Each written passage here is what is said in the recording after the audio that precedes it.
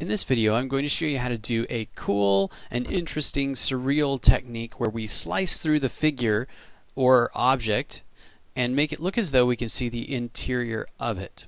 Now, I've already gone ahead and isolated the figure and created a background for the figure. If you need help isolating, check out one of my videos on the quick select tool or pin isolation. I have several of them out there, and we're going to jump right ahead so that we don't spend time doing that. I'm going to get my pen tool, which is P on your shortcuts, and make sure that it is set to path. I'm actually going to take a couple of slices out of her, and here's how I'll do it. I'm going to click out here, outside of her, and I'm going to click inside, then click and drag with the pen tool and start creating a slice which appears to contour with her body. So you are going to have to give a little effort and attention to your figure and what would look realistic for whatever it is that you're doing this technique on.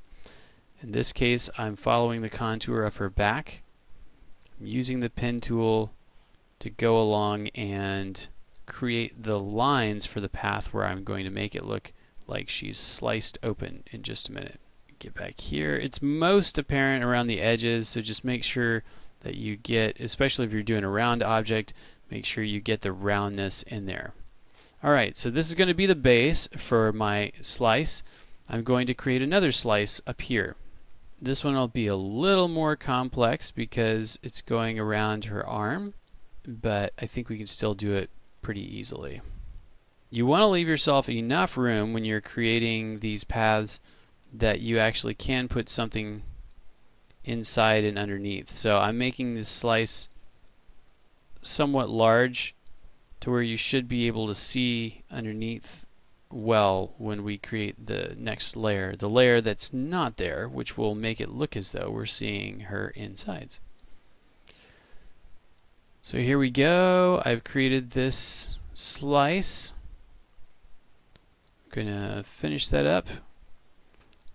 If you need to refine these, mess with these a little bit to get them right, do that now. And then let's go over to our paths panel. You'll notice that both of these slices were put onto a single work path for us, and that's fine for our purposes today. We're going to turn these into a selection. Be careful though, you notice that my last path is selected by default and the other one is not. You can tell because the points on the path are active. If I right now try to convert that path to a selection, it will only do the one. What I want to do actually is both, so you can use your path select tool right here, A on your shortcut, and just click away to deselect that one so that they both will go. Now I'm going to load both of them as a selection, go back to my layer. I want to slice these areas out, which means I need to inverse my selection and then mask it. So I'm going to hit Control Shift I, or you could go right up here to select inverse. Now I'm selecting everything but my slice, which is perfect. I'm going to go here and click the mask, and I just added a layer mask. So now we can see right through our figure. It's time to start recreating their innards. This is really quite easy. What you need to do is create a layer below your layer. You can do that by holding Control or Command and clicking on the create new layer, or you can just click down there and create a new layer. I like shortcuts myself. We're going to get our pen tool again, and this time we are not going to use paths, we are going to use a shape. We're going to get that fill color and we're going to select a skin tone. You can do this to taste. It doesn't matter the skin tone. I'm actually going to get a darker one because I imagine that if a part of her were floating up here, it would kind of be shadowing that lower layer. So I'm going to hit OK. Now we're going to create a shape. I'm going to click inside of where she already is and then start building this shape out here. So I'm making this look as though it's the part of her that would be on the inside. We're just going to make it solid. No blood, guts, and gore, sorry. Alright, that looks good. Let's do this same thing for up here. We're going to make this appear that we are seeing the interior of her figure. I'm going to try to get the lines a little further away from that top part of the body, just because that's looking a little funky. And it doesn't matter down here how much space you have in the area that can't be seen, so I'm just going to pull it out and not take a lot of time doing that. Alright, so if I click on my figure, now we have this sliced appearance. And because these are shapes, we can go back and edit them. So if it's not quite right, you can go here and get your direct select tool and select one of these points and just move it around until you get it the way that you like it. Now, a couple of tips here to make it, I think, a bit cooler is add some gradients. So what we can do is go to the shape layer blending options and select gradient overlay.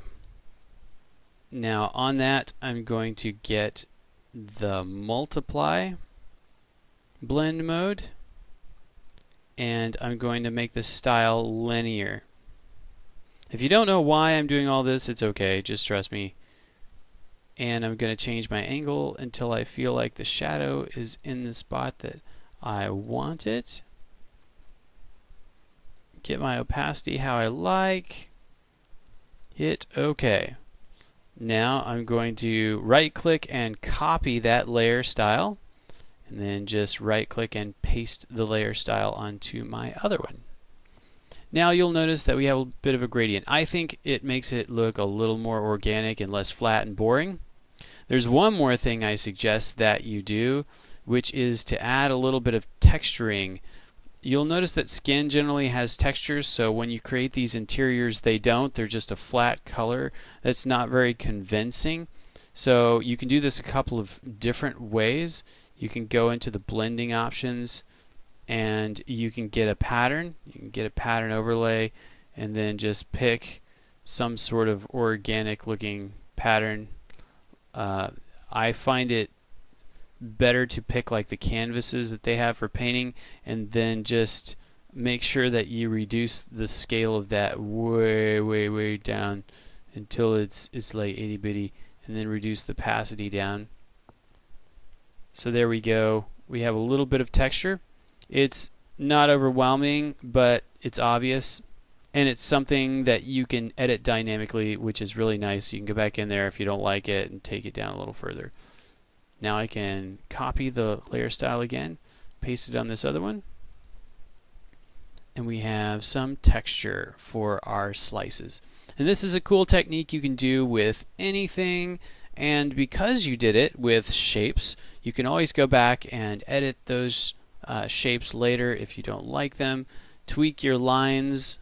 It's really simple, but it's fun and creative. I would love to see what you do with this technique and what you choose to slice up. So send me your work. I would like to see what you do with it, and if you have any questions, feel free to comment. Don't forget to subscribe for more cool Photoshop tips in the future, and I will see you next time.